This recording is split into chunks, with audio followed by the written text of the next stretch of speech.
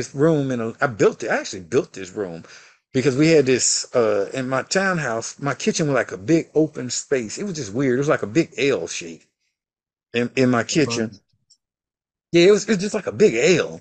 And I never really liked that big L. So what I did was where it L'd off at, I went and built Mhm. the wall to section it off. It was like an open wall, section it off. Yeah.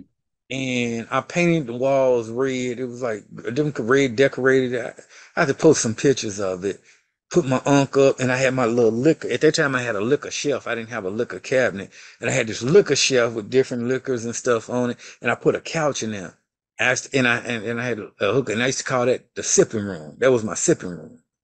And in that Nice. sipping room is where it would go down. And, that's where I sat back and collect my thoughts. So I would get out of work at Mhm. night, take me a shower, and I go down in the sipping room, grab me a drink, and I'll open these books up and I would go studying for my next move and collect my thoughts. And that's where I would meditate at. I might burn me a candle, I might burn an incense or whatever, and I would sit there, cry a little God, or a little, little liquor to the gods, but I would sit there and I would just meditate and just think about and vision myself of, where I wanted to go.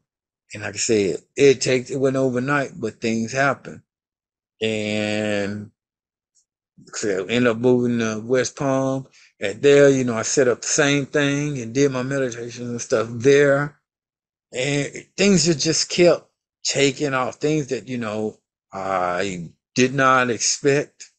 And I know some people are not into horoscopes and they're not into fortune tellers, but you are into prophets. So whatever you do, if you read your Bible, either way, even but biblical people meditate. So meditate whatever you want to do or whatever God, universe, whatever you choose, whatever you comfortable with or go with, a Buddhist or whatever, do that.